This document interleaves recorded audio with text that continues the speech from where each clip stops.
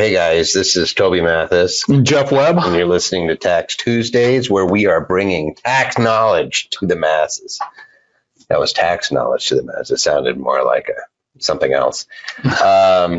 First off, let's get everybody in here. And in the question and answer feature, just let me know how you guys are doing. Somebody says, I'm in Cancun, heading to dinner, so we'll listen to the replay. Have fun. That's just like rubbing sand in our pants. No, you have a good time. Everybody's doing good. When was the last time somebody said, how are you really doing? I'll say that to everybody. How are you really doing? Just don't watch the news. Not as good as the Cancun folks. I don't know. Cancun could be horrible, right? We'll just say that because maybe you drink too much. You might have too much fun. Get sunburn. Yeah, you get sunburn. Yeah, awesome sauce. Weather in Florida is cool. Cold in Florida. Everybody says it's cold. Got a lot of folks from all over the place. Thank goodness. Look at that here in Wyoming. We usually ask in the other ones where everybody's from. They usually have like 10,000 people registered for these ones, which, by the way, snowing in Alaska. Look at that. I'm kind of jealous of that. Aloha from Maui. No, I'm really jealous of that. Los Gatos, you're locked down. Simon, don't leave the house. They'll come get you. Honolulu. Oh, man, I'd like to be in Honolulu. I'd like to be in Maui and Honolulu. Did you see Hawaii is offering free airfare if you work there remotely for at least 30 days? There's a little thing that there's a catch to that. I was like, oh, I'll go. They were like, you have to apply for it, and they're going to do 100. They're just mean. Seattle's raining. Well, I hear you. I lived there for 25 years. Somebody says Maui, yeah, it's overrated too. Yeah, there's Mark from Hawaii. Iceland is allowing you to work there remotely for 6 months. Don't be hating on the Hawaii people, by the way. It's really tough living on Paradise. Chile and Slidell. You live in Slidell? It's where my brother and his wife live. Pompano Beach, Slidell, Louisiana. He always goes to Mississippi. I know. Look at this. Now, all right. Now everybody's asking me, as a real estate professional, can my capital gain from a sale of a rental avoid net investment income tax? If you're a real estate professional, I don't think it's going to impact your income, but I'm not 100% certain. Yeah, if you sell that rental, it's still going to be capital gain. It doesn't. The real estate professional doesn't change the nature of the gain or loss when you sell. Right, not on the sale, but on your real estate loss, it'll allow it to be ordinary. Yeah. On your income, it's still considered passive. But certain types, like I think S Corp income, when it comes through there, you're not going to be subject to it. But I don't think that you get to avoid that. Somebody says it's perfect driving. Net investment income tax is the extra 3.8% on passive income sources, rents, royalties, dividends, interest, capital gains. That comes after you're above $200,000 single, 250. Gosh, my brain's already hurt. Yeah, it's like a two-factor calculation, so you can fall into that in a couple different ways. Mm-hmm. Look at this. My PowerPoint's deciding it doesn't want to work. Let's call it a day. I know. This is weird. My computer's been doing weird things. It doesn't want to work. Look at that. I may have to come out of this and restart it. So I'm going to ask Patty, or I can't even see you guys. I'm going to have to crash my computer and restart it. Well, guys, we can talk about next year, can't we, Susan? Why don't we tell them about next year's landing page for them?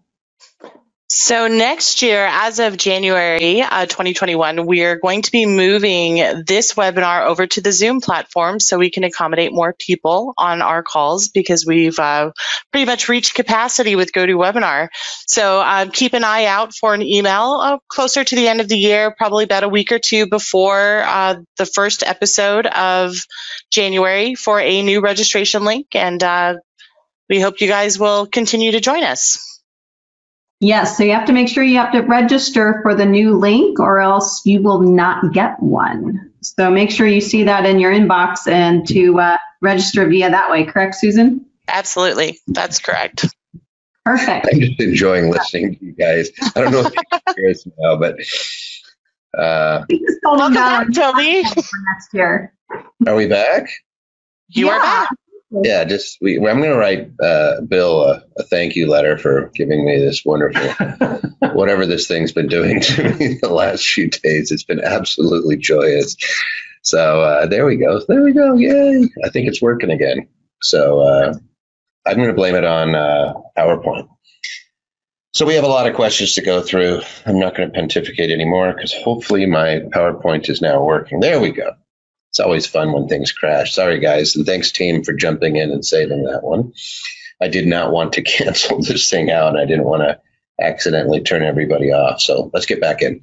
Zoom is much better. We are going to Zoom so that we don't have these sorts of wonderful things happen. I can't blame really GoToMeeting for this, but let's just blame GoToMeeting. I think so. Tax Tuesday rules asked live. We'll answer before the end of the webinar. Send in questions at taxtuesday@andersonadvisors.com. If you need a detailed response, we'll give you one, but if you want a really detailed, like that pertains to you, you need to become a client. This is fast, fun, and educational. We want to help give back and educate. A bunch of questions are coming through. Before I forget, get the cat. You might know what's going on. Have you guys seen my cats? I'll have to give you guys, show you pictures one day. Let's see, I guess we will agree to disagree then. I think that it should follow the rental income as being active, not passive. The rental income, so the rental income. So we're talking about capital gains. So Wayne, they were discussing the capital gains on it. So net investment income taxes, I don't think it's going to be on rents necessarily. Yeah, it is on rents. It is on rents. Okay, so even if you're a real estate professional, it's not going to. Oh no, I'm sorry. For real estate professionals, it does not apply. All right, so let's be very, very clear. We have two types of income that you're going to be looking at. You're going to have capital gains, and you're going to have rental ordinary income. The rents that you receive as ordinary income when you're a real estate professional is not subject to the net investment income tax. The capital gains that you receive will be subject to the net investment income tax, according to Jeff Extraordinaire. Now, we could always look at that, but I don't believe. Somebody says the Dominion code crashed my computer. These people are having some fun with this.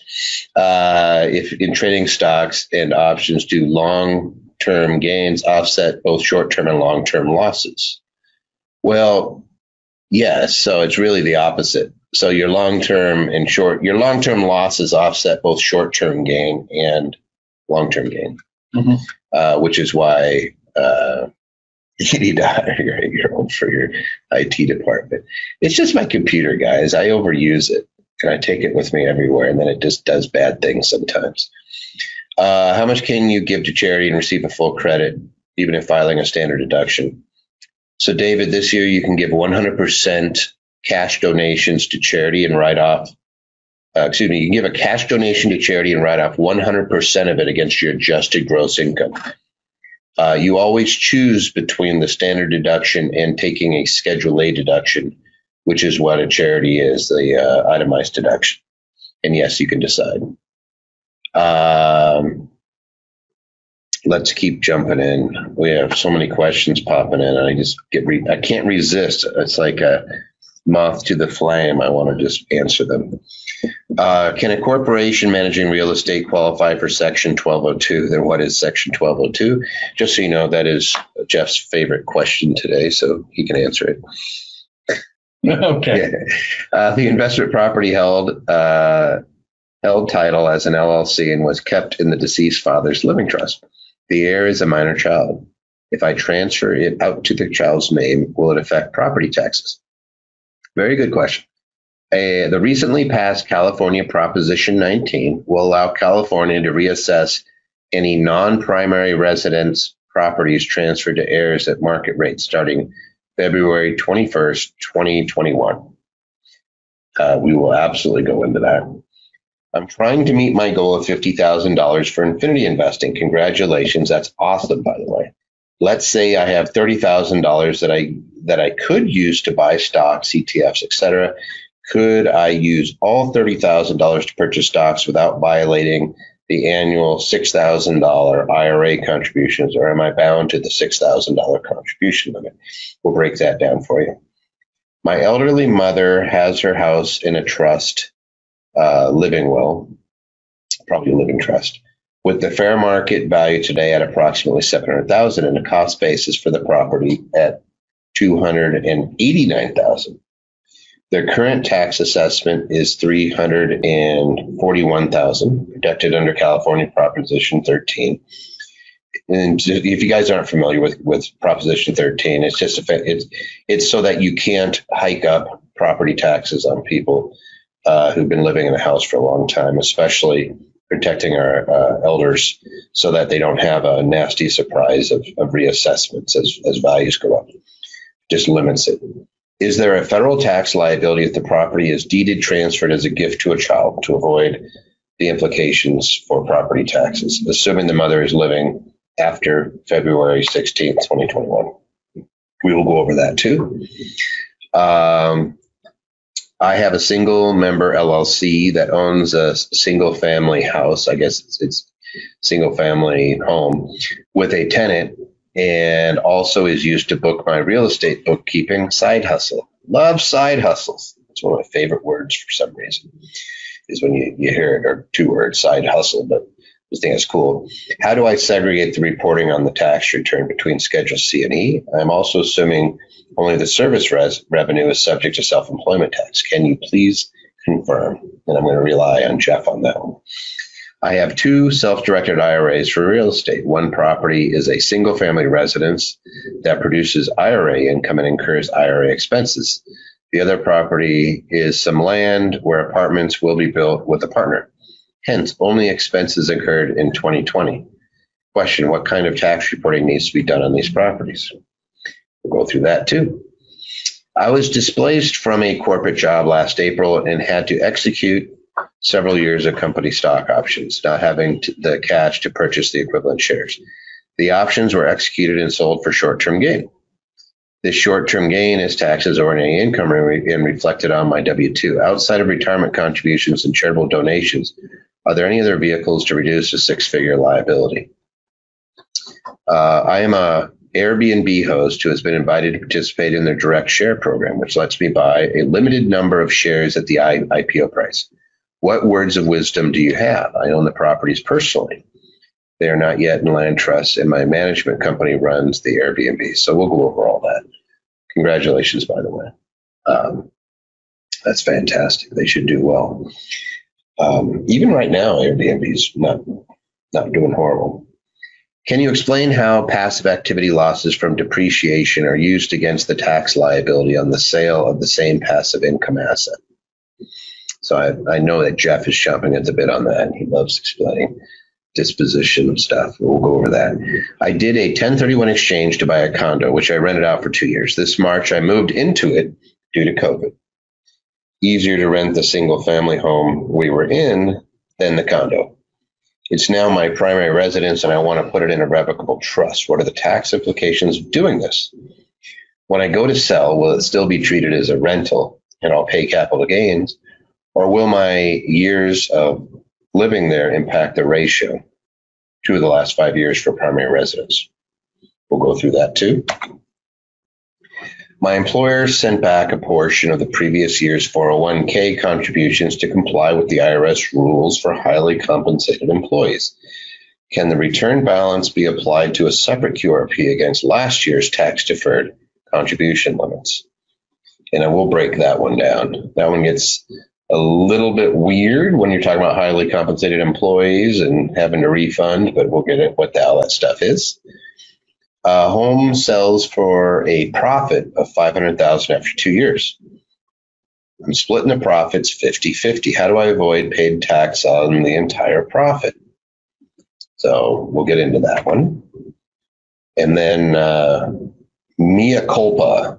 All right, last Tax Tuesday, somebody gave me good advice in the chat and the question, and I rebuffed it. I think it was Wendy. And we were talking about California and specifically how you could hold deeds. And there's something called community property with right of survivorship.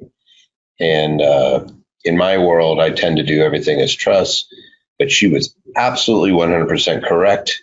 And I was absolutely 100% incorrect. I said I'd look, and this is me doing a mea culpa, saying I screwed up and I should have listened. She was smart and I was being dumb. So there's me. Oops. I was going to draw a picture. There's me being a dummy. And there's the tears. Hey, you know what? You guys are oftentimes putting stuff into that question and answer, and I should listen more. There's joint tenants with right of survivorship, which is what we're used to, tenants in common, and owning things in trust. And apparently there's a few states that allow to own things as community property so you can make sure you don't lose the step up in basis. The bigger issue on California, just so you guys understand where we come from, I'll give myself a little bit of hair, is in California, the cost of probating a house in your name can be extraordinarily high. One of the things that you get around that on is by putting in a living trust. And that's what I usually tell people. It's like, at some point we're going to want to have a trust around property. Partially because I don't want to just give things to people because sometimes they're not prepared for it, and plus unintended consequences.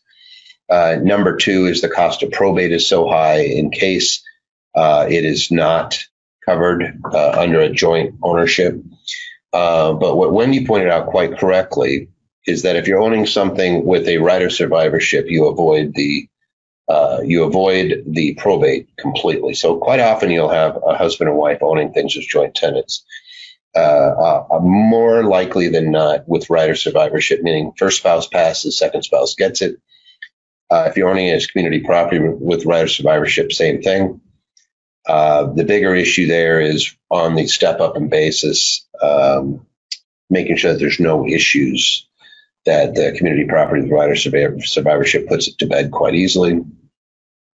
Same thing as if you're putting it in a trust. But in either case, I don't like seeing things owned as tenants in common, especially in your name, or without right of survivorship, because now you're guaranteed to go through a probate, and probate's very expensive in California, specifically because it's based on asset value. So you have $1 million house, you're looking at about a $26,000 or thereabouts probate, somewhere over 20,000, which is just too much, even if you have a big old loan against it. So we don't like that. So anyway, that was me being bad. Sometimes I do that. Jeff, you have to deal with me. I know. And so never want it to be said that I don't eat crow when I make a mistake, and that was a mistake. All right. Can a corporation managing real estate qualify for Section 1202? What is Section 1202? I like this question because they asked if they could qualify for it, and then they asked what it was. Here's the code section. It's partial exclusion for gain from certain small business stock. And what it's really meant to do is if I invest in certain types of companies and it's smallly capitalized, like less than 10 million, I think is what the number is. And then I sell it, I hold it for a period of time and I sell it, hold it for 5 years or more, and I sell it, then I don't have to pay tax on all the gain. But then there's these little things called exclusions, and they exclude a whole bunch of stuff, including things that are involving banking, insurance, finance, leasing, investing, or similar businesses, any business involving the production and extraction of products with respect to which deduction is allowable. I don't even know what that is, but hotels, motels, similar businesses, any trade involving the performance of services in the fields of health, law, engineering, architectural, accounting, actuary, like there's just a laundry list. Big ones are financial services, brokerage services, and any trade or business where the principal asset of such trade or business is their reputation or skill or one or more of its employees. I think we're out of it. Like, we're not going to get it. Yeah, 1202 was really designed to get people to invest in specifically manufacturing type companies, so they could exempt some of their gains if they later sold that stock. And right now it's 100% exclusion up to, I believe, $1 million of gain. So it's really nice, but it's very difficult to qualify for this. Okay, somebody's asking, can they see things? Can you guys all see my screen? I think you guys can. Hopefully you can. Patty or somebody, maybe just give me a heads up. Yes. All right, cool. So there's a couple people that says they can. I think that it's go-to meeting being naughty today. So we're going to put it on the naughty list. So we're not going to give them anything for Christmas.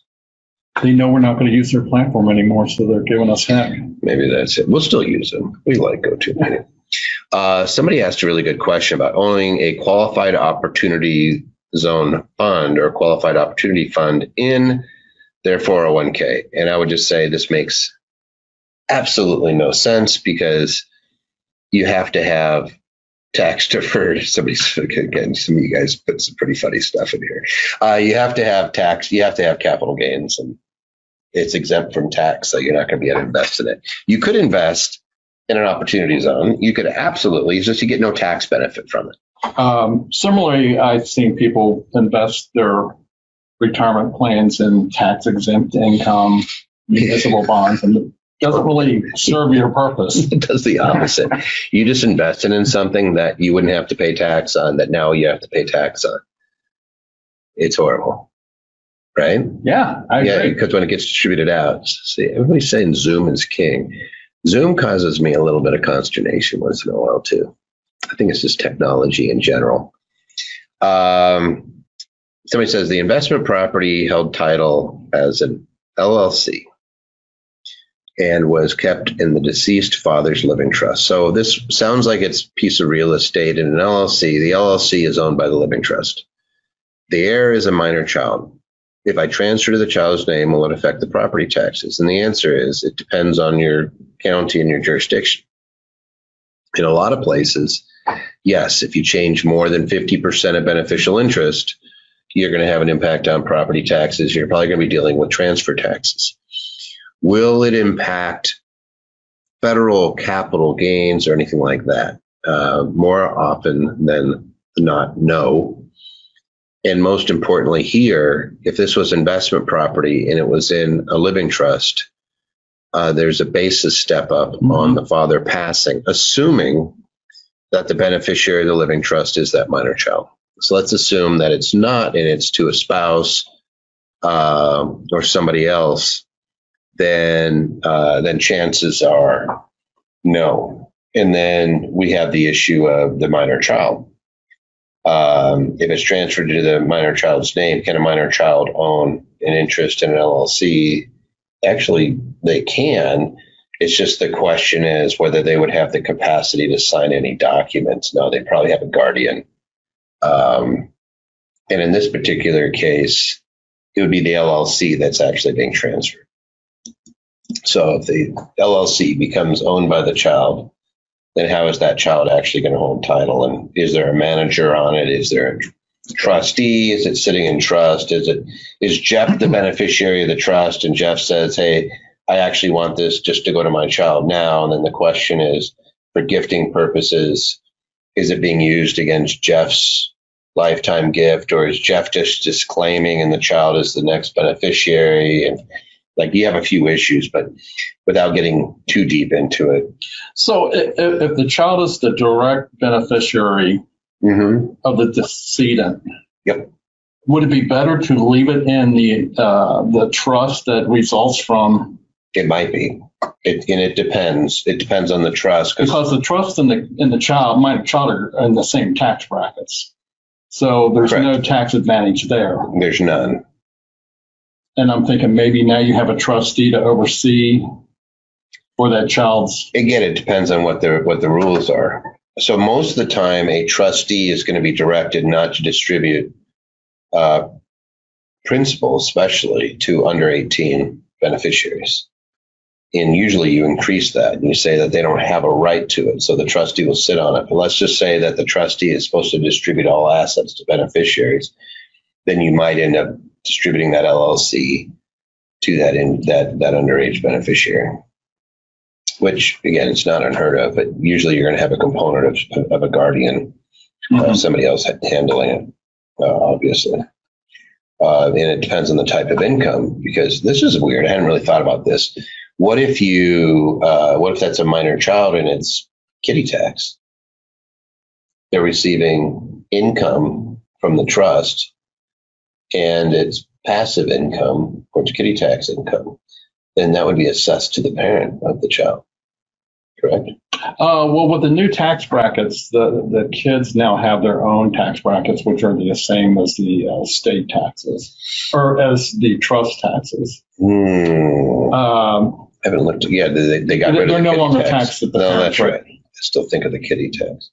Kiddie tax is completely gone now. Right. Interesting. All right, more questions for you guys. Oh boy. Let's see. I have a client who wants to sell their primary residence. Both husband and wife lived there for 20 years. They want to downsize to a smaller single-family home purchased for $49, now worth $1.5 million. So they have tax exempt for $500. So they're going to buy a smaller house for $650. So overall, how much would they pay on the gain? Is there any other way to avoid capital gains tax? By the way, the house they're going to purchase will have to be under their daughter because they don't have enough income.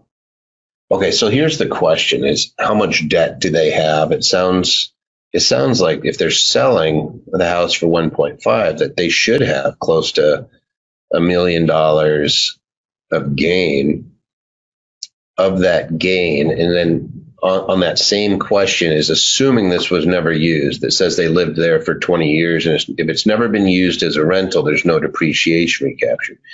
So what we have is $489 that they have as a. Where'd that one just go? It just moved off the screen, didn't it? Sometimes, let me get this. Here we go. Sorry, guys. The more questions that come in, it just pushes them right off the screen. And this one just pushed me right off the screen. There we go. So assuming that they didn't use it as a rental, what we have is they bought it for $489. We're going to assume that's the basis. There might be some adjustments if they did improvements on the property, but what they're going to have is a step up, husband and wife, assuming that they haven't sold another house. This is the only house they've been living in, so they haven't sold one within 2 years. They meet the other requirements of 121. They would have $500,000 that they do not have to pay gain on. Mm-hmm. They would have $5 million that they would have capital gains on. So depending on their tax bracket, they're going to be 0, 15, 20% plus. They're over the 250 mark, so they're going to have net investment income tax, and they're going to have state income tax depending on where they live. If you wanted to avoid that entirely, what you would do is you'd take the house that's worth 1.5 million and you'd rent it. You'd rent it for a period of time. There's no hard and fast rule, but you'd convert it into a rental, and then you would sell it.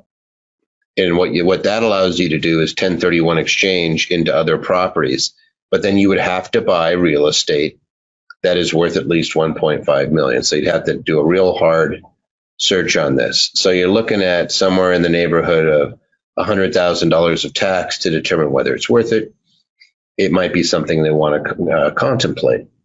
The other thing is it's capital gains.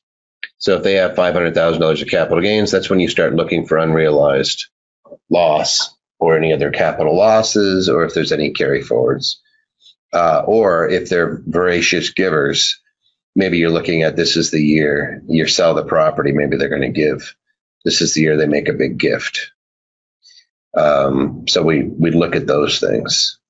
I hope that helps. Anything else I'm missing on that one? Jumping forward, because I know I grabbed a lot of questions for today, Jeff. I couldn't help it. It's the last one of the year. The recently passed California Proposition 19 will allow California to reassess any non-primary residence properties transferred to heirs at market rate starting February 21st, 2021. Yes, it does. Yeah. And they're asking with a question mark. Yeah, so what it is it used to be, and I actually took a screenshot, Jeff, 5 minutes before we started. We're like, hey, let's take a screenshot of this. This is from the Franchise Tax Board, or the Board of Equalization. Board of Equalization. Yeah, so the Board of Equalization in California, and this is from their site. You can just go Prop 19 and look at it. But it kind of breaks down what all the difference is. And it used to be that a parent could leave their kids, their primary residence, and it wouldn't be reassessed. And what they found is that lots of kids were inheriting big properties. You know, imagine that you get the great Malibu property, and then they just turn it into a rental, and they're not getting a reassessment. And that's not fair, people said. Hey, they're not really using it. So the question becomes, what's a fair way to handle it? And so they said, well, if you live in it, fine. And then what's the value limit? They put a value limit on the current taxable value plus $1 million, which I don't know I don't know how they're going to calculate that. There's some factor as to if I'm gifting things, whether I'm going to be able to give a very large amount of money. But its current taxable value, which means the taxable value. Let's assume that mom or dad had a property and they paid, I don't know, $200,000 and now it's worth $2 million. So in its taxable value for the assessment is like that earlier example we have, it's $400,000. Then the amount that you could protect is $1.4 million. It's not the full value of that property. So what you're going to do is you're going to have lots of reassessments on properties, especially if somebody says free and clear property on that one we were talking about earlier about selling the property. You may want to, Sasha, you may want to look and see whether it makes sense to turn that into a 1031 exchange. Otherwise, you're looking at a little bit of an issue. They would have to buy other real estate with it. That's the only problem. But I love real estate, so I wouldn't be worried about that. So going back to Prop 19, I'm sorry, lost my chain of thought there. The Prop 19, the big thing is it's only one child. And it's the principal residence, so I should say it's only one property. If you leave it to two kids, I think they're both going to have to live there.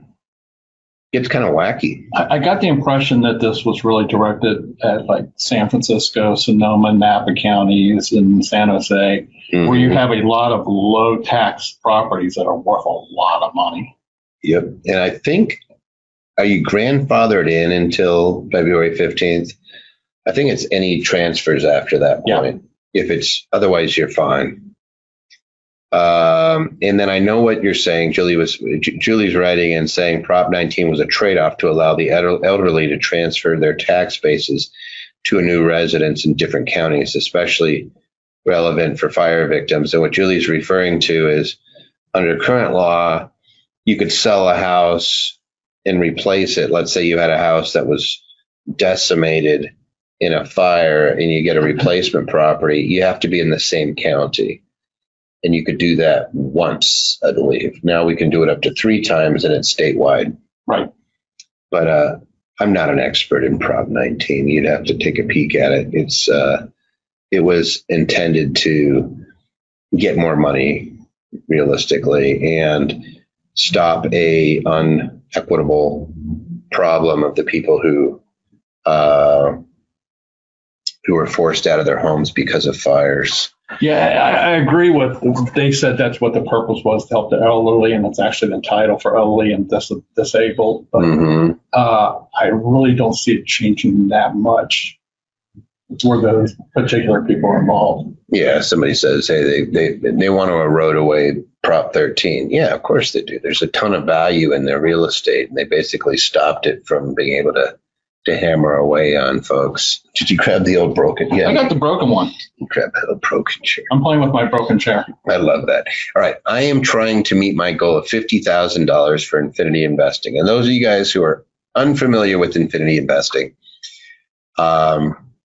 we are teaching another workshop, by the way, on December 19th. We weren't going to do it, but then they did all these lockdowns.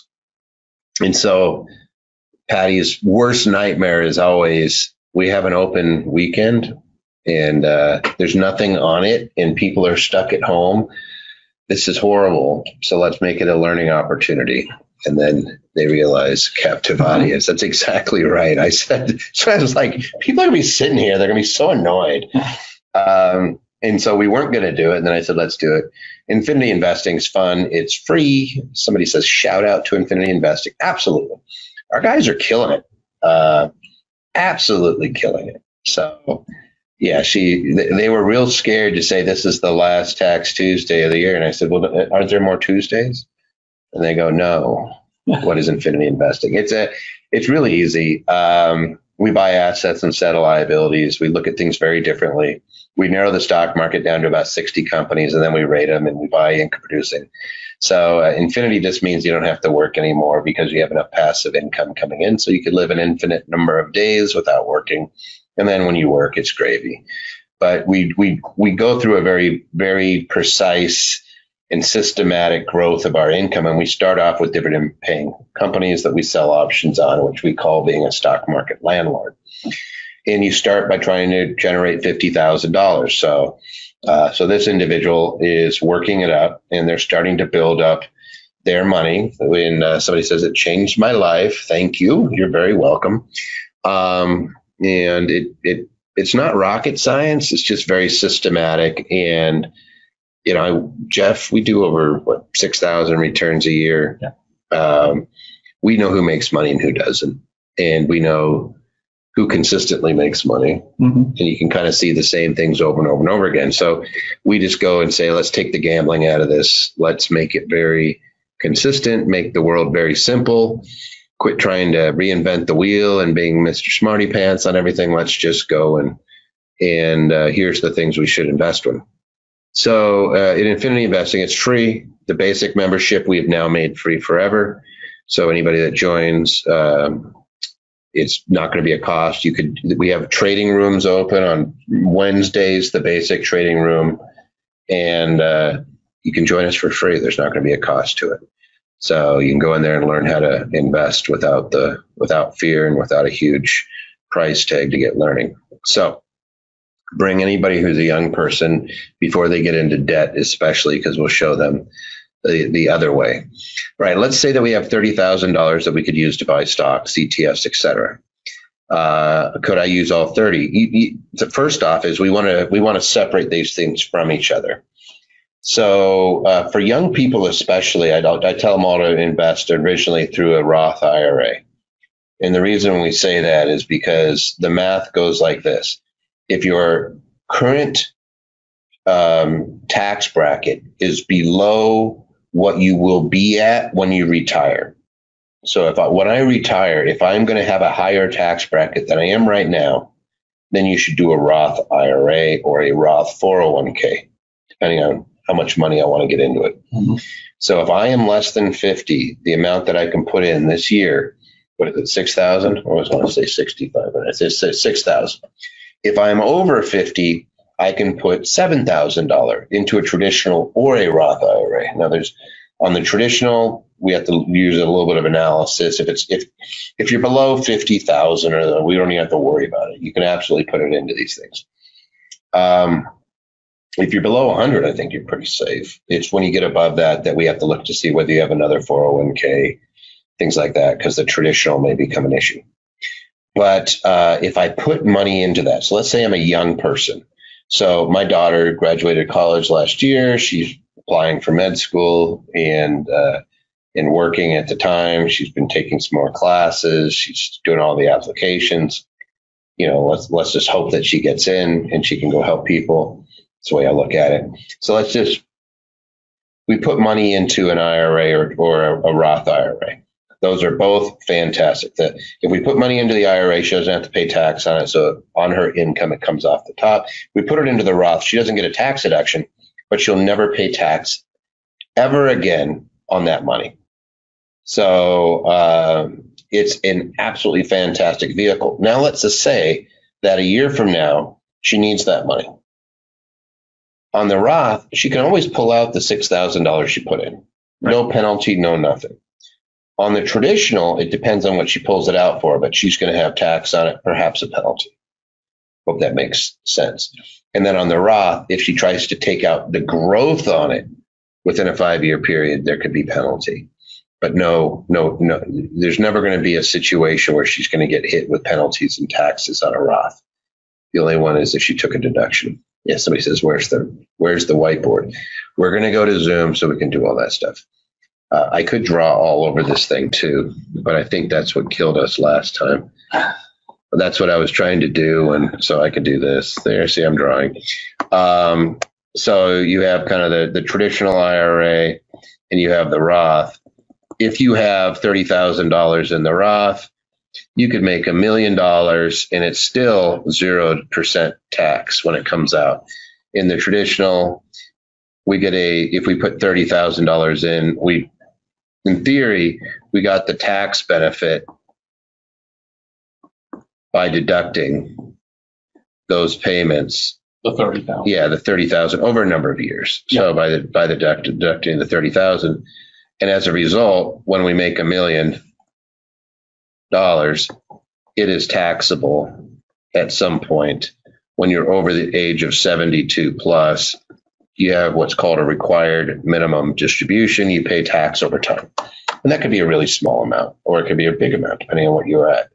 So to answer your question then, assuming that you haven't already put those monies in, you just have the annual limits. So you could put the $6,000 into your Roth, which is what I would do, and I would keep the other $24,000 in your name or in an entity, depending on whether you have a bunch of deductions you could do.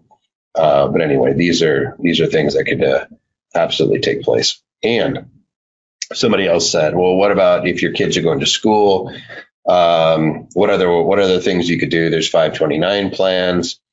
But the other big one is having your kids work for your company. So even if you have a small little company, a management company, whatever it is, make sure that your kid is working for it instead of you just paying for their college. Because if you pay for their college, it comes out of your tax bracket, whatever you might be. Your child, if they start making money, the first $12,800 is not taxable.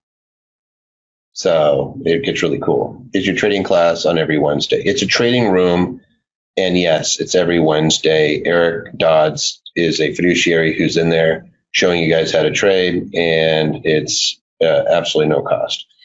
It's what we call free. Free. Yeah, Patty could send you over. Patty, I told her that I might mention Infinity, and she's probably ready to punch me in my nose. Can I contribute $6,000 to Roth IRA and also $6,000 to a Roth TSP thrift savings plan? I don't know if there was a Roth thrift savings plan. Is it? Yeah, the TSP, it's government plan. It's Do they have a Roth component? I'm pretty sure they do now. But it's just like a 401k plan. So I think you can actually do much more than $6,000 in the TSP. Right. If it's the TSP, then you have $19,500. So I'm just a little bit out. I've not seen that. So if they do, then you have a $19,500 limit. If you are over the age of 50, you have a catch up, and that catch up is $6,000 this year, which means you could put up to, what would that be? 24.5. 25.5. I'm sorry. Yeah, 25.5. So you could I thought they may have jumped it to 6,500. I think it's 6. No, the 6,000 catch up is not adjusted ever. Yeah, that's not adjusted. All right. So the limit is 12.5 and catch up is 65. I think it's 65. I was just looking at a sheet and I think it's 65. Because I think it's 26,000 that you can put in defer. And yes, you can do multiple contributions. It's just the question is, I'm limited. Yes, somebody said 26,000 too. I think I think you're right. I thought they adjusted that once. I know it's not tabbed, but I believe that. I can't remember where I saw that. You're thinking maybe a one-time adjustment. I think it was a one-time adjustment. I know it's not inflation, but I think they made it 65. I'm just looking at a cheat sheet, and I think the cheat sheet is not correct, but who knows? Whatever it is, we'd verify it. And you can absolutely put a big chunk. Yeah, somebody else is saying 6,500 too. So I think that's right. In the recesses of my brain, thrift savings plan, yes.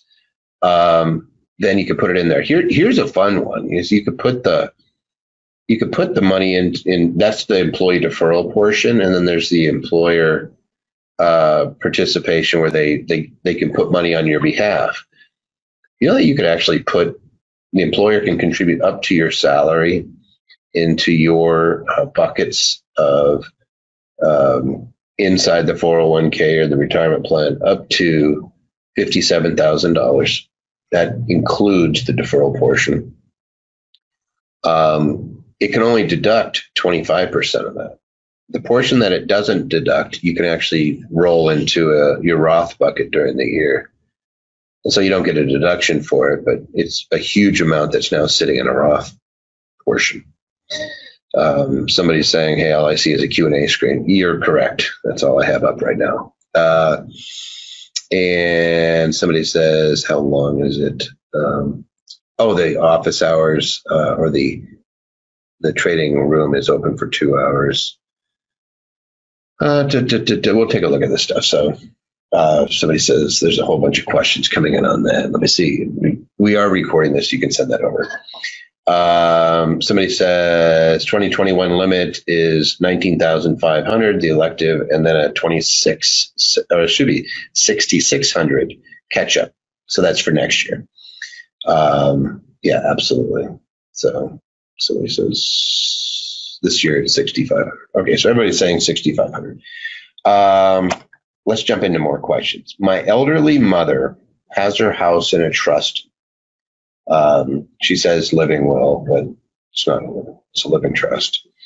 With the fair market value today at approximately $700,000 and a cost basis for the property of $289,000.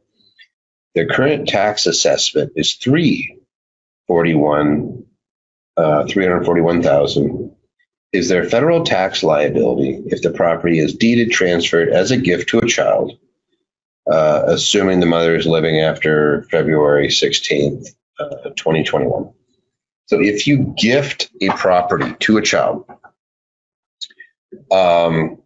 you have to be wary of Prop 13, no matter, like right now, not a big deal because you can give it to children. You're not going to have to worry about a reassess. My understanding.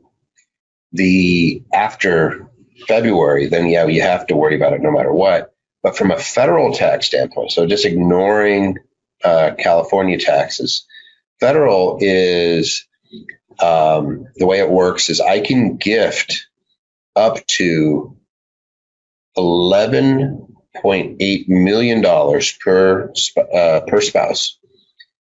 I can give those to somebody else and not pay tax on that transfer. Mm-hmm. That's my estate and gift tax exclusion. And so I can use all that up giving property away.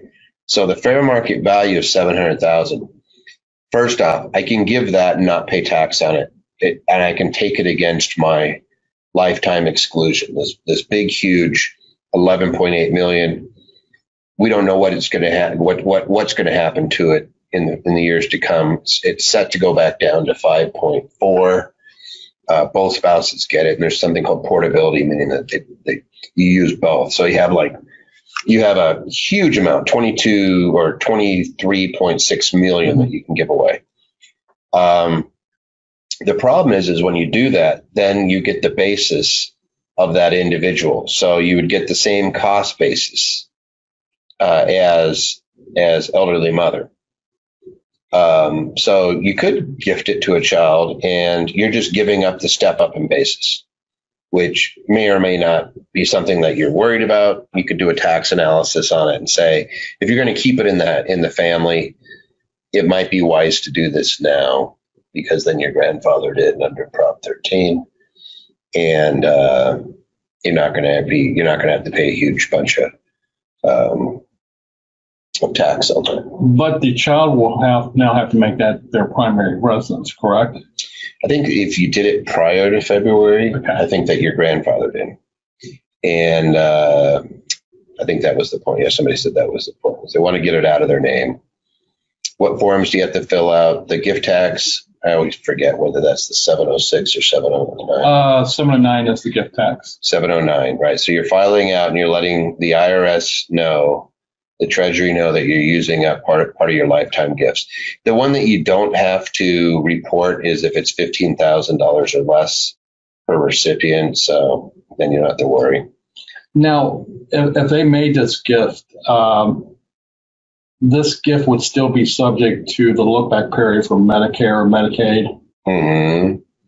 Yeah, if you gift it, then when they start talking about whether you qualify for Medicaid, then what is it, a 5-year look back? I think it's a 5-year look back, yeah. Mm-hmm. Yes.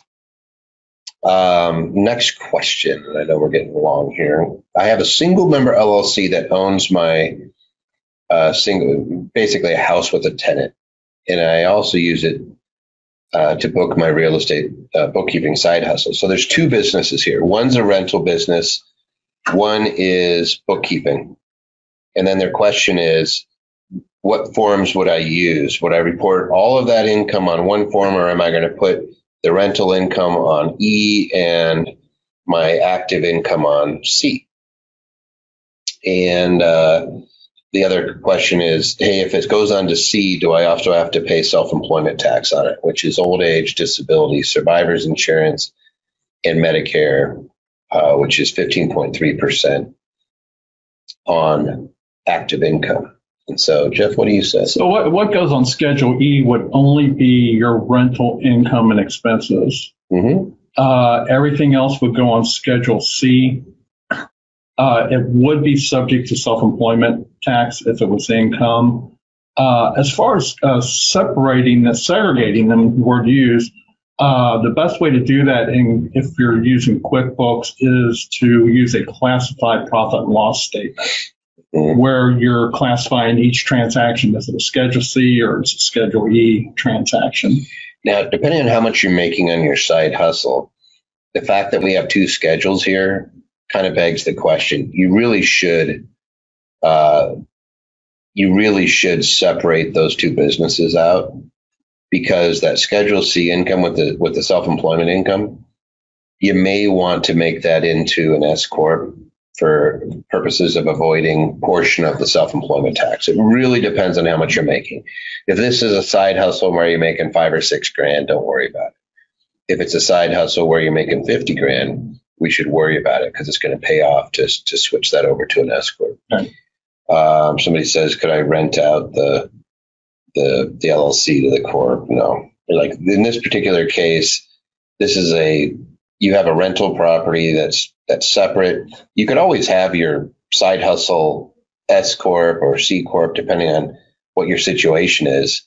You can always have that be the manager of that LLC. And we can move money from the rents up into it if there's a reason to do it. Like, we're always going to kind of look it out and say, what's the reality of the situation and how do we avoid it? Would you pay yourself rent to reduce your SE tax? Well, rents aren't subject to the employment tax. So you don't have to worry about that. And the way that it sounds is a single member LLC is probably being ignored for tax purposes. So as far as the IRS is concerned, this is all just you. And it sounds like they're a bookkeeper, so they'll understand the class system. Mm-hmm. Some more questions that are coming in. Somebody says, yes, the point is not having it as a primary residence. I'm in Washington State and want to keep that as my primary residence, not worried about the Medicare implications. So they want to gift it to somebody and just want to keep it in the house. I probably wouldn't gift it. There are some ways to maintain it as a primary residence. It's called a qualified personal residence trust, or QPERT. And what you can do is you can give it to trust that goes to your heirs. You get to live in there as long as you're able, and then it goes to your kids. And that way it's not a life estate, which that's another option for you. But that way you don't have to worry about anything that you do, and any liabilities that you incur. They could never take the property. I did pay for the LLC. Should I take a loss? I'm not sure. I made an LLC for a deal that fell through, and I've not done anything. Oh, no need to pay taxes, correct. Oh, you would want the loss to fall through. At a minimum, if you set up an LLC for a deal that fell through, you have the organizational expenses and the startup expenses.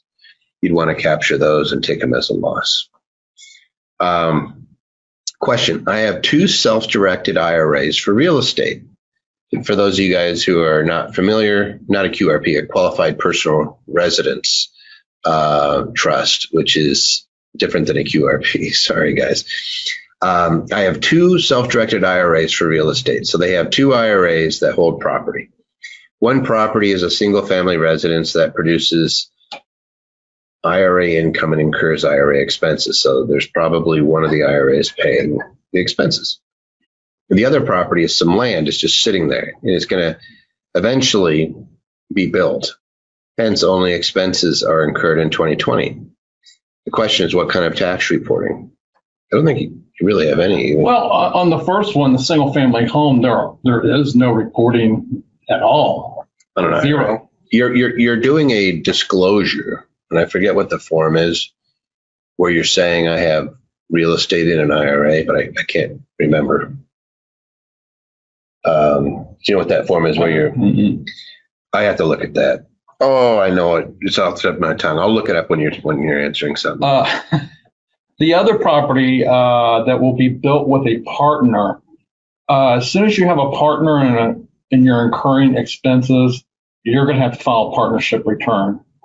Even if the other partner is a QRP or IRA, you're getting the K1. You'll get a K1 that you're going to stick in a file cabinet and not do anything with at the IRA level. But you still will have a filing requirement for the partnership. Kind of crazy. I told you I would look at this. There's a disclosure statement. And what is that disclosure statement? It's in 26 CFR 1.4086, but what's the form? Do I need IRS statement? Where's my disclosure form? Gosh darn it, where's my disclosure statement? You're going to have one, and I'm just trying to figure out what the form number is. Oh, bogus. It's all these other things other than the form, so... Anyway, somebody may know it. No, it's not a 6600.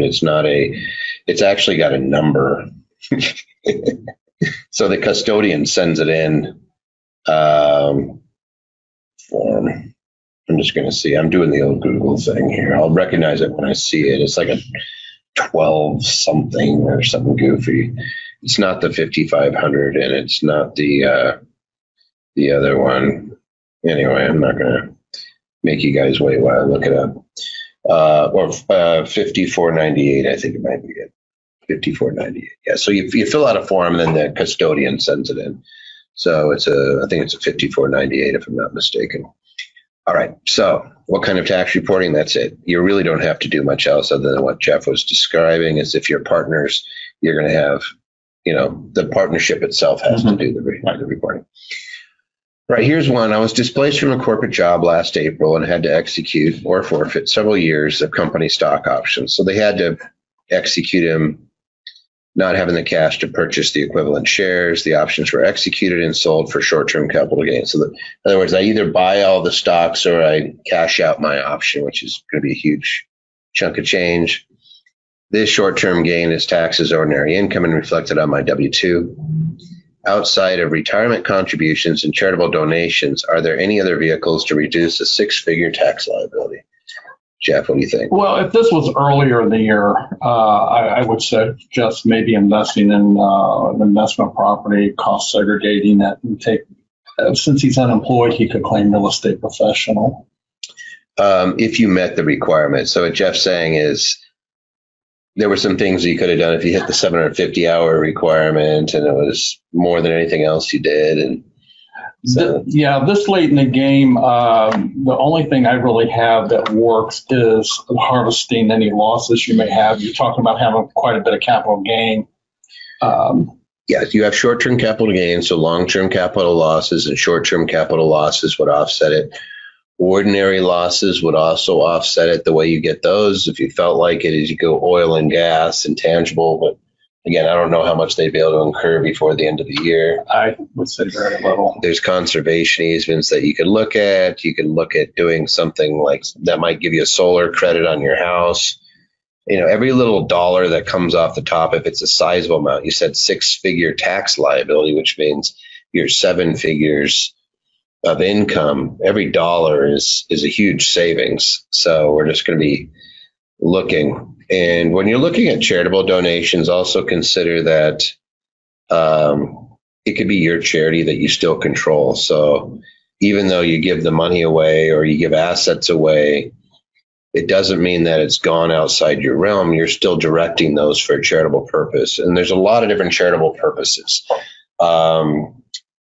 My personal favorite is housing, moderate income housing, low income housing, veterans housing, transitional housing, you name it, autistic housing, all those things qualify as a charitable activity.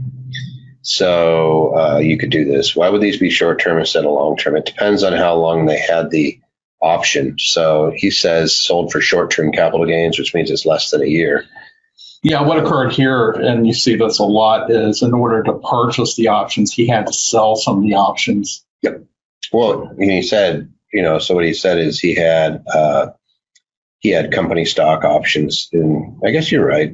He's looking at it saying, how long did you actually hold it? It depends on how they reported it. He says it's taxed as ordinary income on their W-2.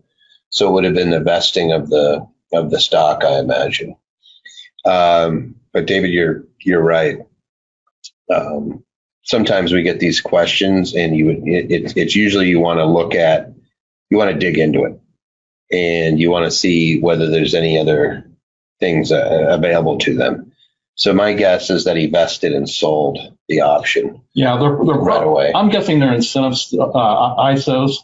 Mm-hmm. So there is no tax consequences in the year of purchase for that. Except for any of the stock he would have sold to pay for those. Is there any way to make it long term?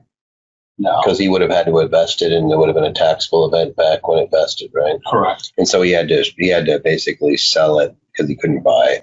So he vested, and then we'd have to dig into it. I think even if he makes the 81B election, that still doesn't make it long term. No, and you're still, all it's doing is you're being taxed on the value of the best previous, as opposed to what its fair market value is now. So if I was vesting on something at $26 and it's worth $35, that's all they're doing is avoiding that extra tax right now. We'd have to look at it. What are the maximum contributions for self-directed IRAs? It's the same as any other IRA. Self-directed just means that the custodian is basically allowing you to invest in alternative investments. Because usually if I set up an IRA through like Schwab or TD Ameritrade, they're going to make you buy things that they sell or that they're in the revenue stream on, which is they're going to make you be in the stock market. If you want to buy real estate, it's going to have to be self-directed. Usually I'm going to push people towards a 401k if they're doing real estate. And the reason being is because you don't have a custodian. You can do it yourself. And you don't have something called unrelated debt financed income. So you want to make sure that you are avoiding that issue. So the person who wrote this question about their short term, it would be worthwhile to sit down with an accountant. Doesn't have to be us, but have somebody go through and really dissect what you have, what your options are. You're sitting in December, you may have other options. Even if you're doing like conservation easements and things like that, they have a bad name right now because they're on the IRS's listed transaction list if it's too high a return. But there's actually valid conservation easements, and the easement gets audited, not you, because they're looking at the promoter to make sure that they're actually gifting something away that's actually a gift and not some pretend gift. Somebody says, can you talk more about the housing charity?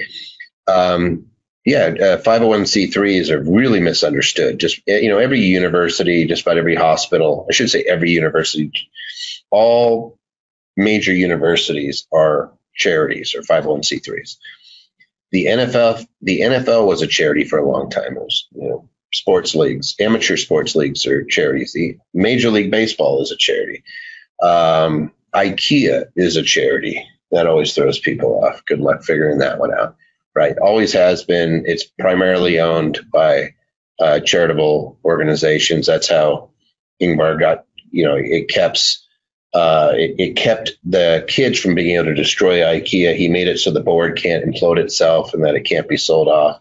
He wanted IKEA to exist for a long time. So he made it really, really, really tough for them to ever tear that thing apart. I'm trying to think of any other really good ones, but the point is that charity is when you're, is when it's not, the profits aren't going to the shareholders. It's really doing a public benefit. That said, you could still run it. You can still run it as a business and get all the business benefits, including salaries, of an operating charity. And a charitable activity can be, and it's already qualified, and there's a safe harbor for it, but moderate housing. So housing for regular people under HUD. A lot of people immediately think low income housing, it's slumlords and things like that. It's like, no, it's housing for regular families that would meet HUD requirements, which means it's not what you think. It's probably $50,000, $60,000 families in most places, middle class, low to middle class. And we need low income housing. Horrifically, it's probably the biggest area that we're missing. We need senior housing. It qualifies. We need housing for autistic adults. There's close to 800,000 right now living at home with parents, and the parents are freaking out. Obviously, it's like what happens to their child? Who's going to take care of them if something happens to the parents? So they need to put them into a situation where they're okay. It's estimated to be upwards of $1 million or 1 million people, and that's just of working age. Autistic children. We actually, Jim Richardson's interesting. That's his lifeblood right now. Is he's been spending a lot of time doing that research. There's a ton of need out there, and yes, you could do it if you put a property into a housing charity, and you've owned that property for more than a year. The donation value is actually the fair market value. So. It's actually really interesting. The people that do these things, and it is, they're putting them together. And again, it's not your profit. It's not like you just can take the money out, but you can absolutely operate these things, and your family can still be regular. You're giving them a job. As I always say, instead of giving them money, give them a job and a purpose. How do you set up a 501c for college students? Depending on what it is, you'd look and see what's the activity and whether it qualifies. And then it's just it's something we do here, obviously.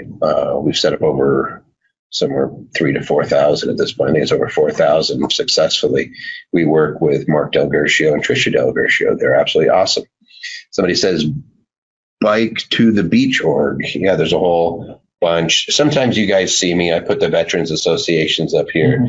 So one veterans, which is which is the service animals for veterans, prevention of suicide. Operation Surf is another great one where we've had them on done podcasts where they do a lot of good work with wounded veterans and helping them.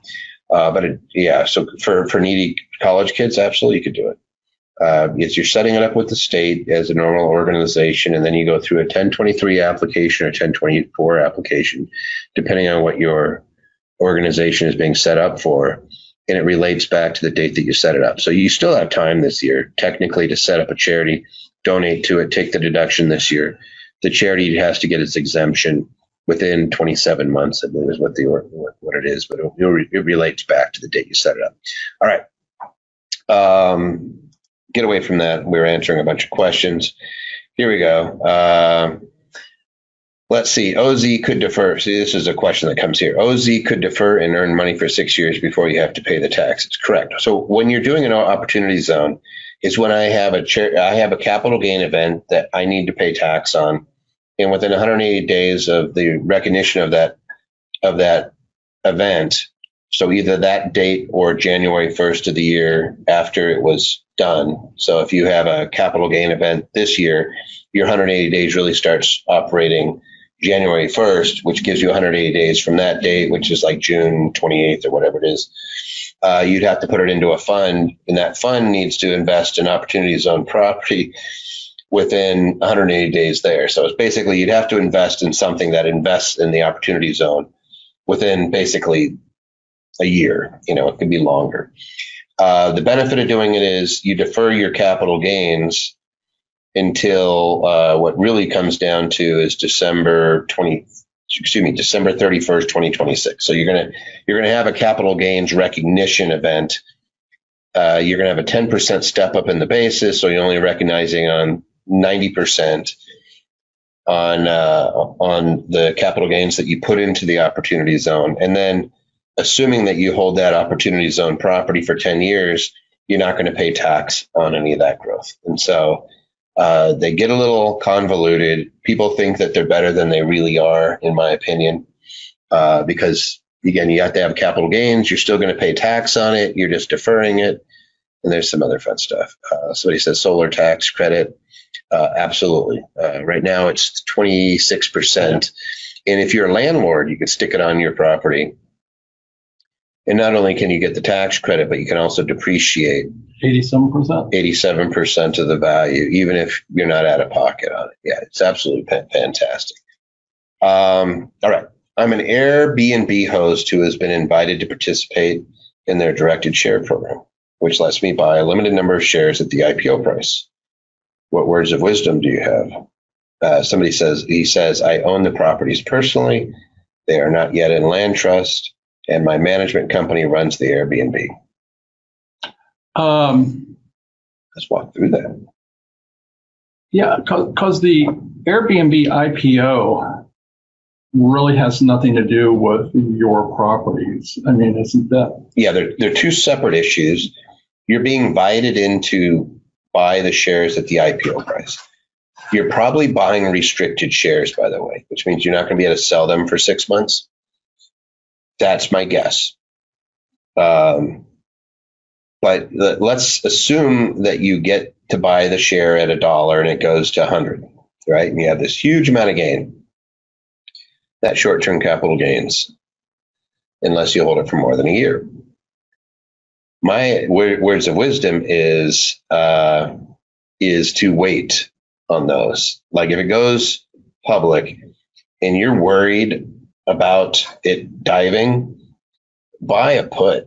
Like if you're really worried, buy a put. But you have a capital asset. A lot of people don't realize is that wonderful capital asset can be used to secure a loan, and the loan is not taxable. So a lot of these guys get these huge amounts of stock, and you think that they're going to pay tax when they sell it.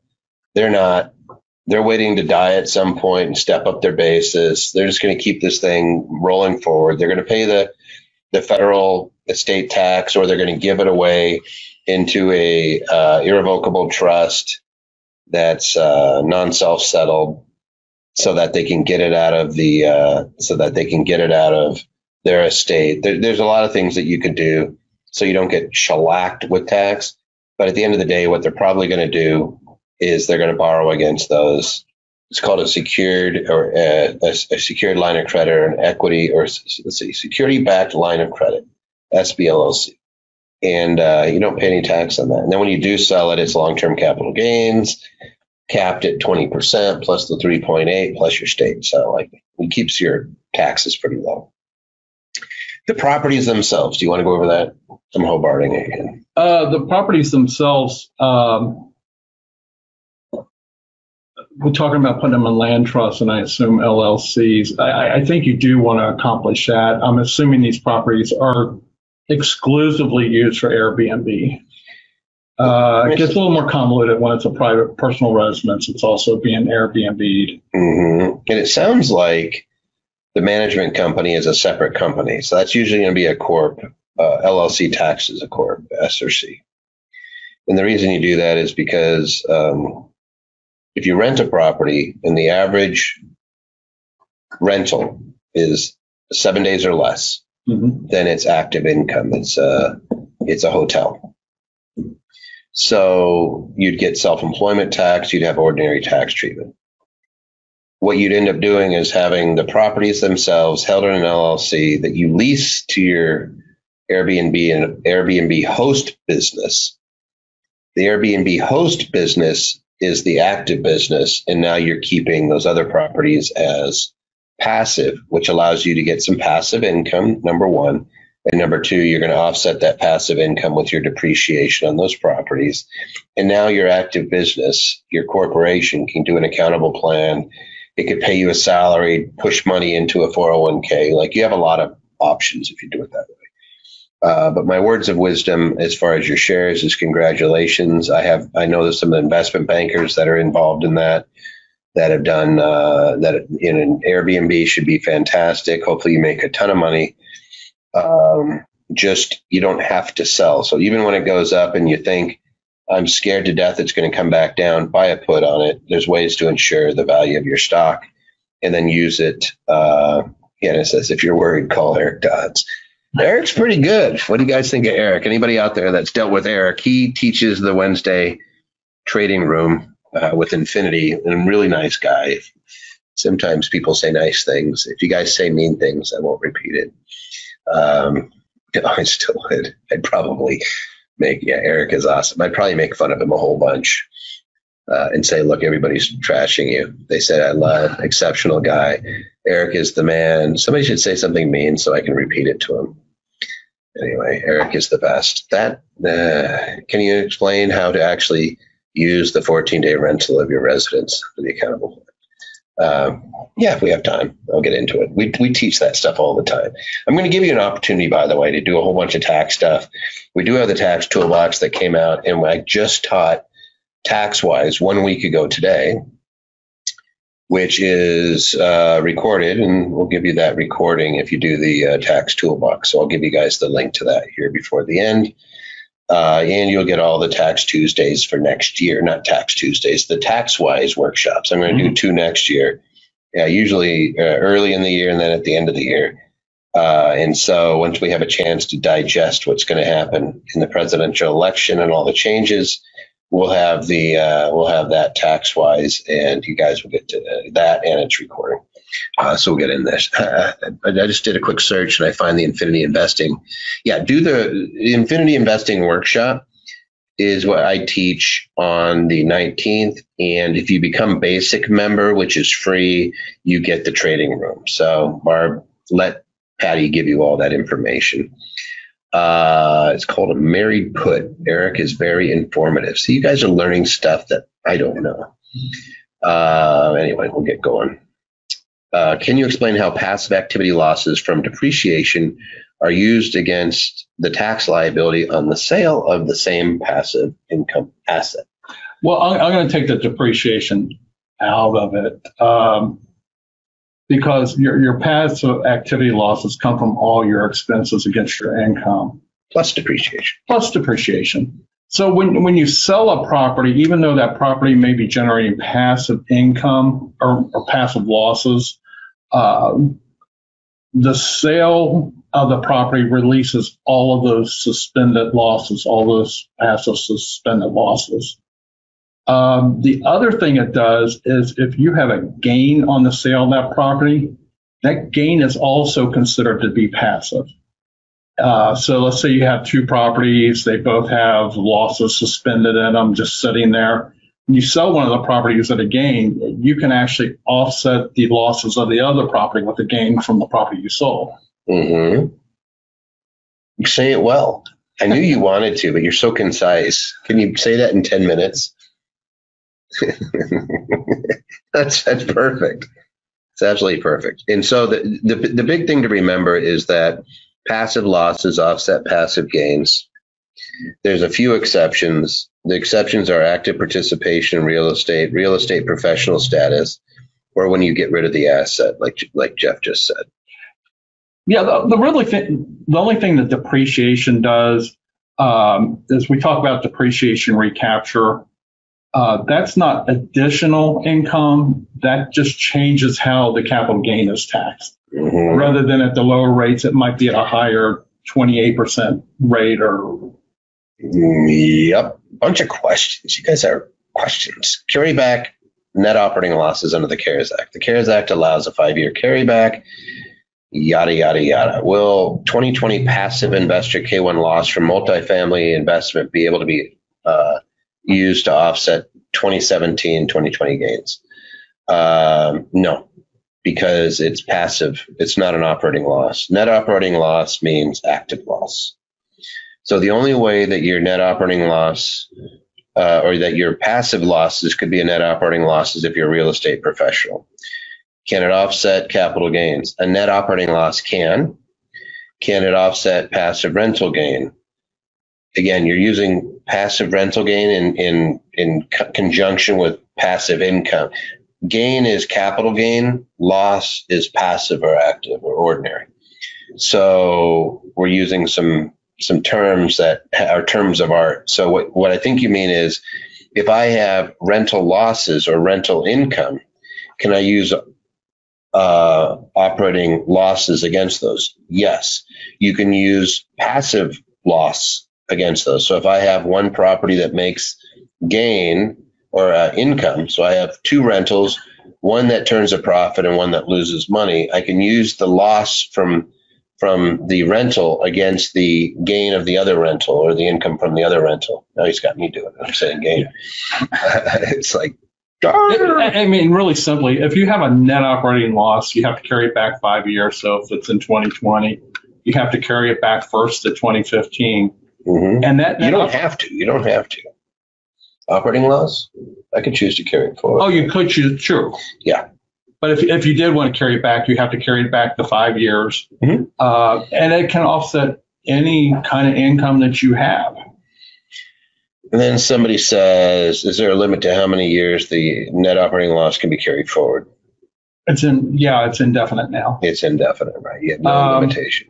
I believe after 2020, any losses generated in 2021 going forward go back to the 80% limitation. That you can, your taxable income can only be offset by 80% of the income. Oh, yeah. They gave, I didn't say that quite right. Was that CARES Act? The operating CARES Act. Carry forward. Yeah. Yeah. That was a TCJA change. Mm-hmm. All right. Some of you guys are trying to get into the mastermind portal. You have to sign up first before you can sign on. I've never had so many people just try to go and do the infinity. We weren't going to really talk about it today, guys. So we will absolutely carry forwards change under the Biden tax laws. They have all sorts of proposals out there that Biden has that would change things, including this one, by the way. He wants to get rid of 1031 exchanges. I did a 1031 exchange to buy a condo, which I rented for 2 years. This March, I moved into it. Easier to rent the single family home we were in than the condo. It's now my primary residence. I want to put it in an irrevocable trust. What are the tax implications of doing this? There are none. Right. In fact, under the Garden St. Germain Act, they can't call the note due, and there's no tax consequences, except in Pennsylvania. and it depends on the type of living trust. That's the only exception, because Pennsylvania is evil. And I grew up there, so I'm allowed to say that. Look at this. Somebody just wrote us a book that took up the entire screen. Don't write us a book. We can't read it. Somebody wrote a thing that took up half the page. I love it. I have to use the elderly font, and that gets to be 3 pages long. I can't read it. It's all about this stuff. This is fun. I'm not going to get into this. I just got it. All right. So it's now my primary residence. I want to put it. Okay. What are the tax implications of doing this or not? When I go to sell, will it still be treated as a rental and I'll pay capital gains, or will my years of living there impact the ratio? The years of living there are going to impact your ratio, assuming that you live in it 2 of the 5 years.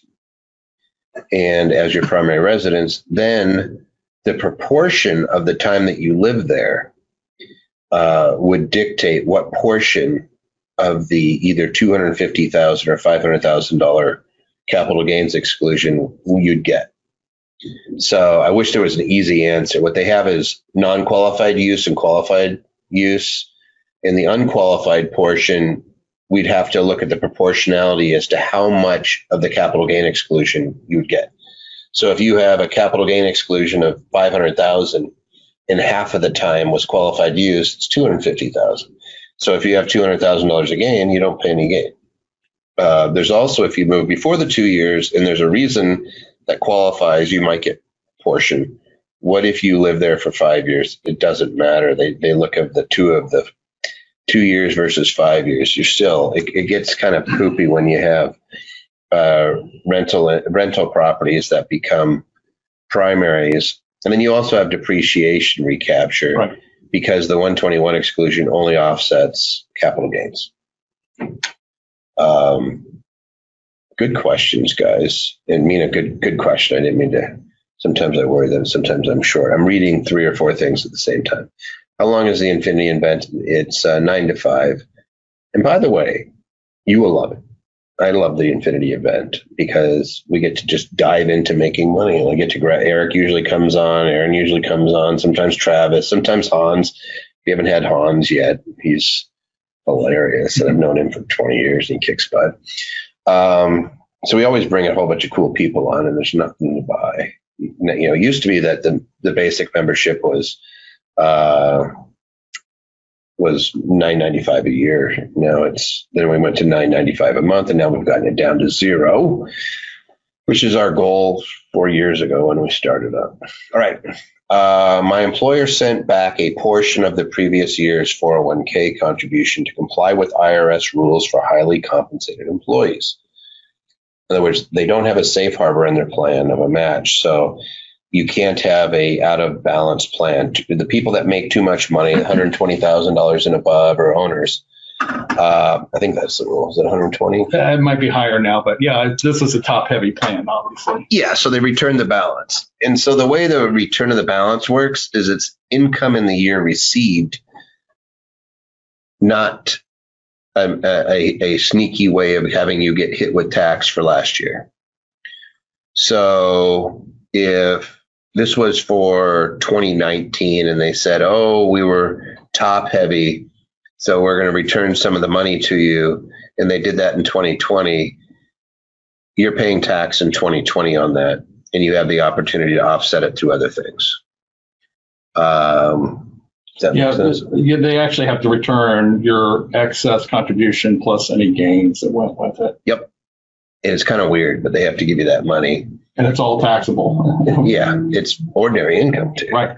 So they just say, hey, you have to pay tax on this. So let's say that you put in $15,000, and then they say, oh, you're too much. We have to give you back $3,000 plus we're going to give you 3/15. What is that? 1/5 of the gain that was made, and it made $300 that we're going to add to it. So we're going to give you back whatever amount it is, and you're going to pay tax the year you receive that back. So when they send it back the previous years, don't worry, you're not getting nailed.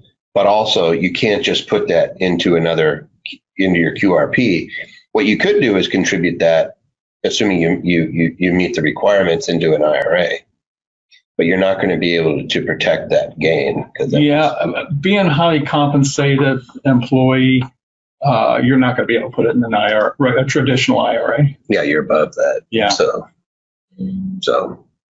time to think of other things. There's lots of other things. I'm not going to go through all these questions. There's so many, and they're so long. Let's see. How is deferred income compensation treated when you leave employment? Deferred income. When you leave employment, well, you got to check your deferral agreement, because a lot of them require that you stay with your employer, or that at least you have a non-compete. If it's non-compete, then it should be treated underneath the plan, whatever it is, normally. A lot of deferred income, like California employees, for example, California taxes it in California when you receive it, even if you move to Texas. People are going to learn that next year and the year after, because they all fled. They either went to Vegas, or they went to Montana or Idaho or Texas, apparently. Yeah, most often I see the non-qualified deferred compensation. It's reported on Form W-2 like your wages would have been. Mm-hmm. There's no old age, survivor, disability taken out of it, but it would be taxed as ordinary income, much like your W-2 wages were. Yeah, somebody just asked a really good question too. To calculate expenses associated with an administrative office in a residence, so that your employer or your management company is going to reimburse you a percentage of the usable square feet. So she says, to calculate the expenses associated with the administrative office, is it appropriate to calculate the percentage of space my office occupies within the house of livable space? Yeah, absolutely. So I don't need to worry about hallways, stairs, and closets. Not sure to include bathrooms. Yeah, it's usable square footage and it's net square footage type thing. And I'd include bathrooms, but I think you exclude all the hallways and the closets, those types of things, stairways, you'd exclude. Somebody keeps telling me to use the whiteboard. No. Don't tell them to use the whiteboard. I'll start doing it. Yeah, I would. Home sells for a profit of $500,000 after 2 years. I'm splitting the profits 50-50. How do I avoid paying tax on the entire profit? There's a couple ways of going about this. One way is to actually have it paid out to whoever the other 50% is getting right at closing. Yeah, and then in which case it would be ordinary income to them, and you would deduct it against your profit. So it's just like paying somebody interest in essence. You're most likely going to have to report it. You put it on Schedule D or the Form 8949, it goes with Schedule D.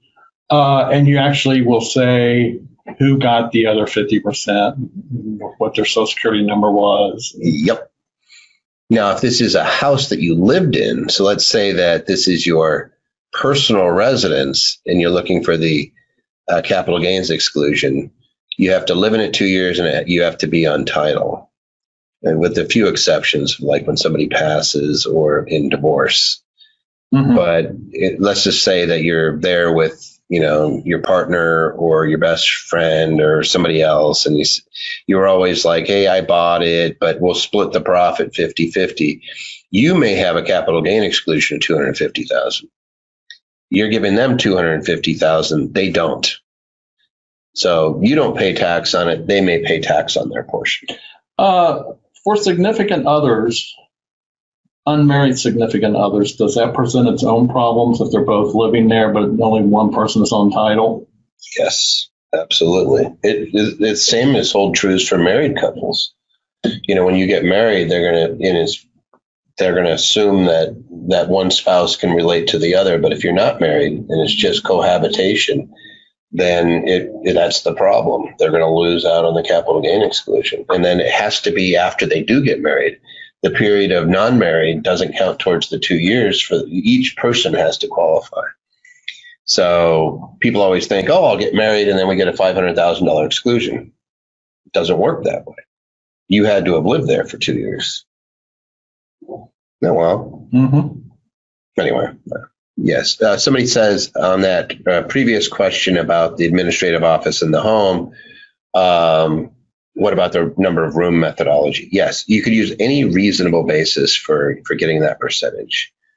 Somebody says, what should I have my kids do to join? Oh, if they're going to do Infinity, have them jump on in. Patty will give you the link. And by the way, I've done the Infinity teachings to I think we did an under 25 one. We have a lot of teenagers in there. We have a few that crush it. The Infinity stuff, again, is a lot of fun. It's easy. But for the guys that are techno savvy, it's like a video game. Eric's really good on the charts. So they're really good at this, and they tend to get it. All right, actions you may want to take before the end of the year. Just so you know, if you have any losses, then you're going to harvest some gain. Or if you're married filing jointly, and listen very carefully to what I'm about to tell you guys. If you're married filing jointly and you're below $80,000, and I will use the little whiteboard on this one, some of you guys like that.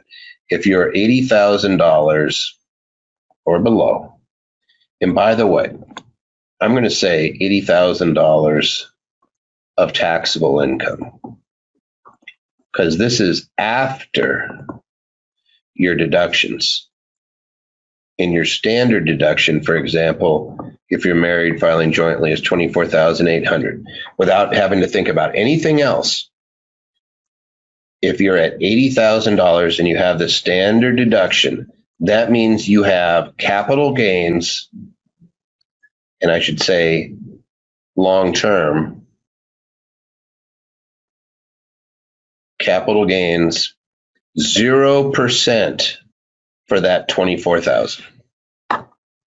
So if you have gains and you want to recognize them this year, that will bring you up to that $80,000 limit. You could sell and buy it right back.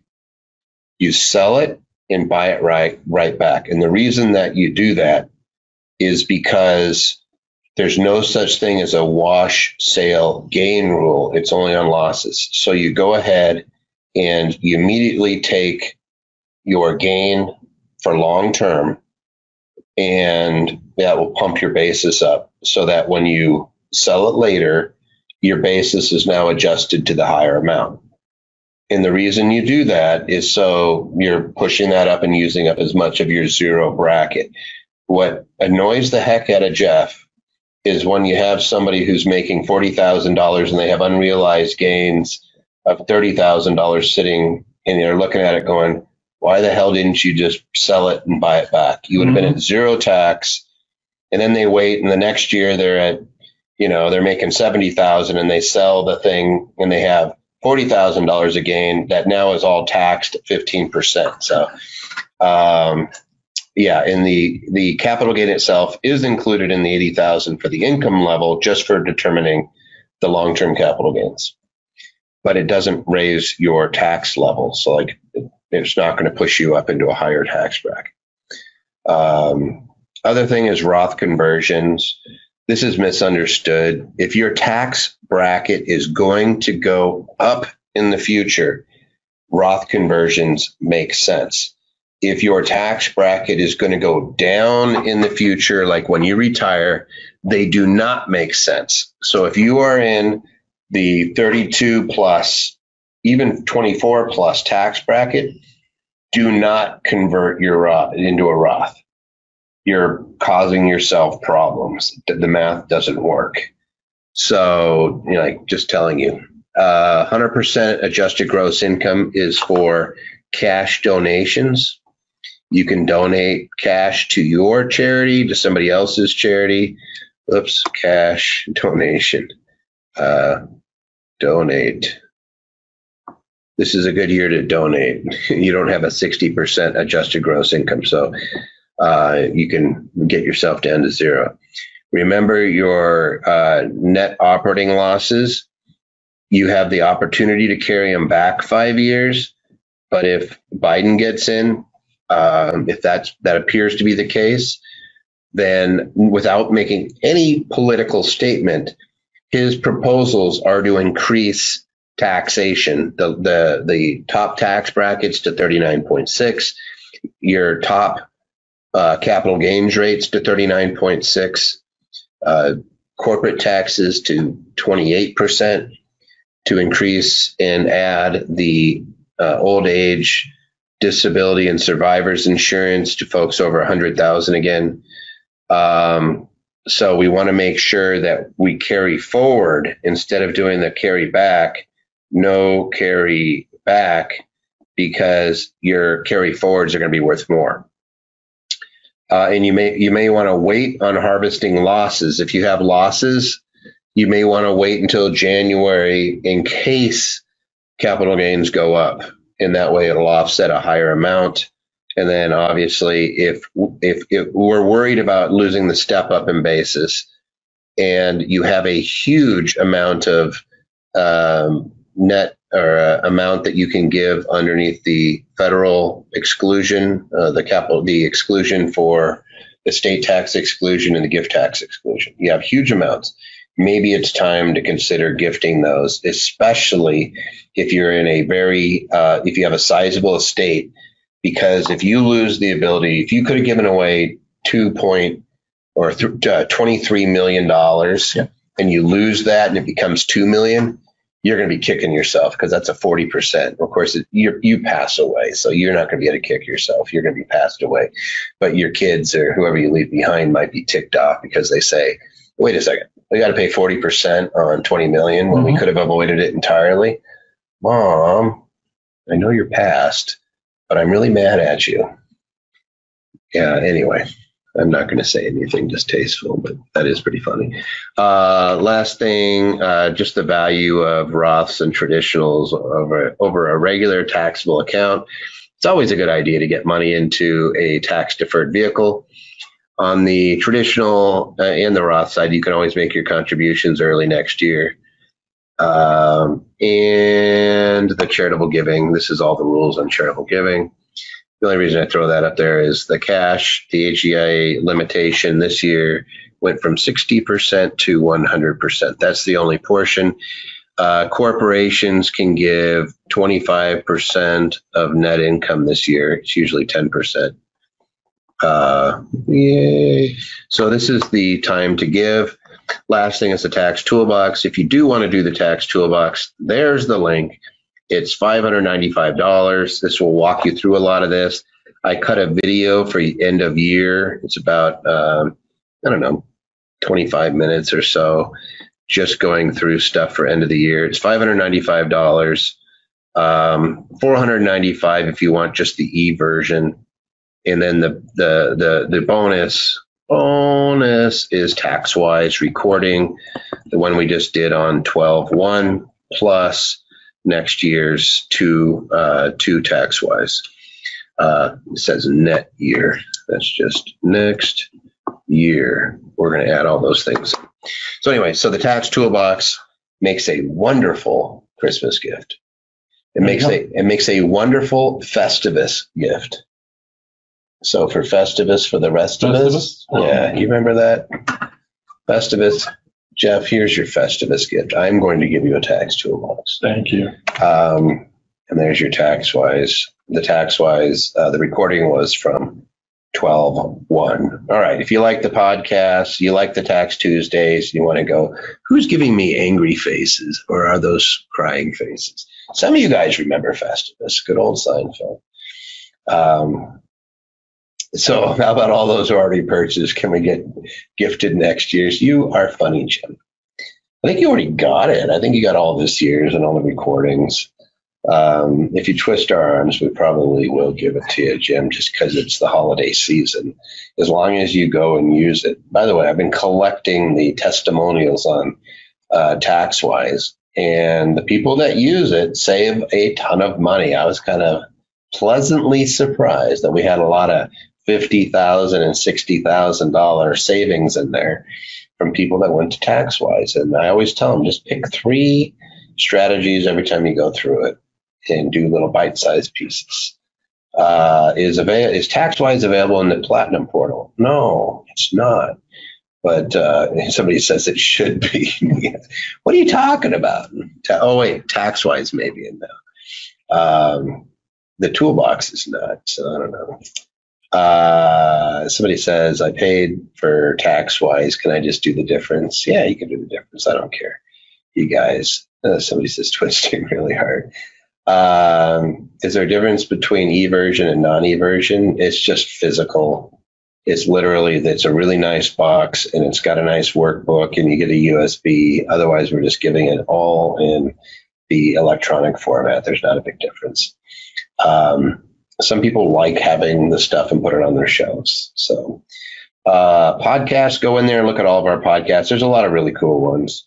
And we also put the Tax Tuesdays in there. Replays should be in your Platinum porthole. I've lived on a boat for a couple of years. I can say porthole. There's what it looks like in iTunes, and that's what it looks like in Google Play.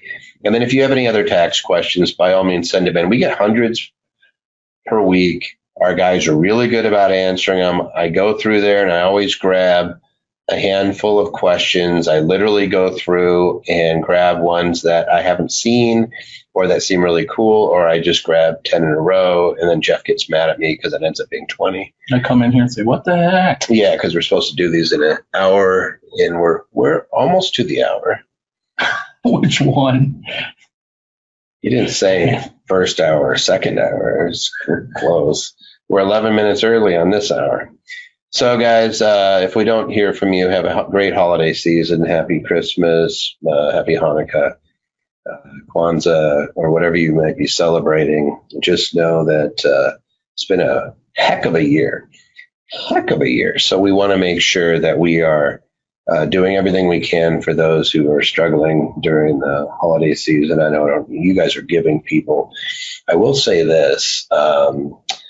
It was Andrew Carnegie. If you guys have been through Infinity, you know that I always give you guys the gospel of wealth, that millionaires really are trustees of the poor. And no time more than right now is it pretty serious that there's folks out there that are having food shortage, having all sorts of uncertainty during the holiday season. So do what you can to help out those people in your local community. We don't need government to do that. They suck at doing a lot of things. They're good at some things, but there's a lot of things, and one of those things is really reaching people that we see on a daily basis that may be struggling.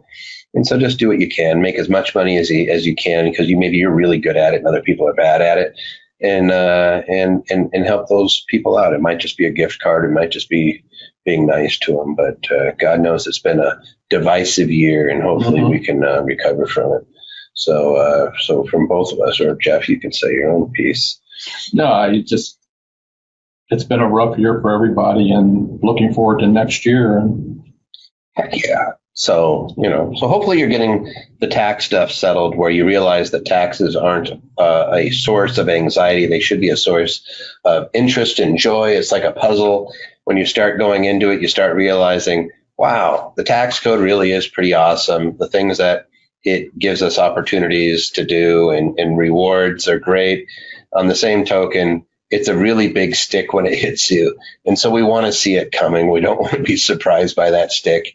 And it's a slow moving stick. So usually you have a chance to get out of the way if you know what you're doing. There's lots of stuff. Some of you guys are asking still questions about the 14-day rental. I actually do in the tax toolbox go into it. We also do it in our tax and asset protection events. We have one coming up on Saturday on the 12th. You will hear about it there. So I would suggest that if you want to dive into it, the best way is to go onto our website, go into YouTube, or go to the class on Saturday. I believe Michael and Carl are teaching it. It should be free. Patty might be able to get you that login or that access code. It'll be Zoom, and you will. So anyway. Hope everybody has a great holiday season, and maybe Santa will bring you your own copy of the tax code for Christmas. All right, guys, have a great one.